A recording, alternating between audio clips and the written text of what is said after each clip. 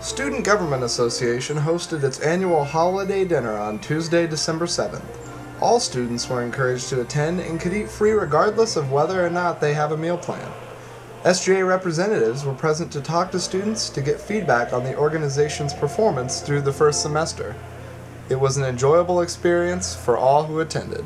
Just a little bit of an outreach dinner for our constituents. As SGA, we roam around, try to get some different ideas, and then just a good way to give back to people that put us in office. So it's a fun little thing every year we do. It really brings people together, and they all can enjoy a good meal and get into the Christmas spirit.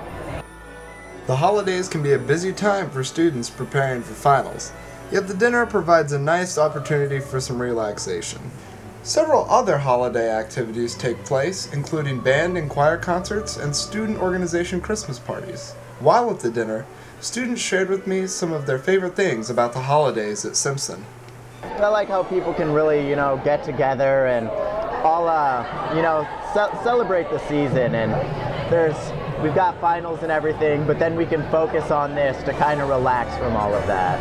I really dig on the big Christmas tree they have out front of the Student Center. I really enjoy that every year when they put the lights out, and it really brings a different kind of attitude and spirit to the campus.